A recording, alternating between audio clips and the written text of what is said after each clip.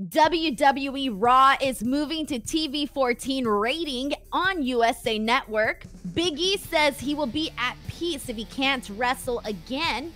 WWE reveals WrestleMania 39 ticket on sale date. Keith Lee and Swerve Strickland crowned AEW World Tag Team Champions on Dynamite. And AEW announces All Out pay-per-view for September.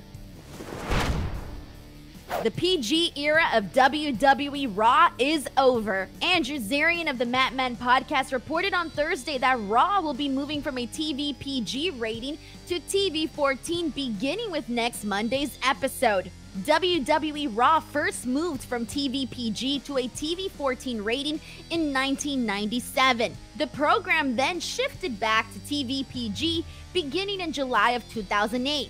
WWE Smackdown has been rated TV PG since its first episode on August 26, 1999. The TV parental guidelines describe a TV-14 program as one that contains some material that many parents would find unsuitable for children under 14 years of age, while a TV PG rating is given for a program that contains material that parents may find unsuitable for younger children. During an interview with TMZ Sports, Big E opened up about his potential in-ring future. Big E suffered a broken neck during a tag team match on the March 11th episode of Smackdown while taking an overhead belly-to-belly suplex at ringside from Ridge Holland. The spot went wrong and Big E landed on his head, fracturing a C1 vertebrae and C6 vertebrae. Big E has said that the plan is for him to get more scans at the 1-year mark and see how things are progressing. Big E then told TMZ Sports that he's doing really well and is able to live his life pretty normally, noting that he really got lucky because it could have been a lot worse.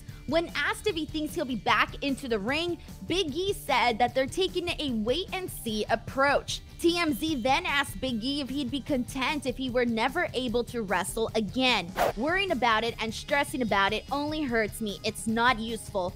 I think I'll be at peace with whatever happens. Whether I can wrestle again, I'll be at peace with that. If I can't wrestle again, so be it. My limbs work. WWE has revealed when fans will be able to purchase tickets to next year's WrestleMania. Tickets for WrestleMania 39 will go on sale to the general public at 1 p.m. Eastern Time on Friday, August 12th. The two-night event is being held at SoFi Stadium in Inglewood, California on Saturday, April 1st and Sunday, April 2nd of 2023. Single and two-day combo tickets will be available to purchase through Ticketmaster. Those interested in ticket pre-sale information can register for a mailing list that's been opened by WWE. Keith Lee and Swerve Strickland are the new AEW World Tag Team Champions. Swerve and Our Glory captured the AEW Tag titles on the Fyter Fest episode of Dynamite on Wednesday, defeating the Young Bucks and Powerhouse Hobbs and Ricky Starks in a three-way. Strickland pinned Starks after a Swerve stomp to secure the victory, ending the second tag team title reign of the Young Bucks. The title victory is the first in AEW for both Lee and Strickland. Keith Lee joined the promotion in February, debuting on February 9th on Dynamite.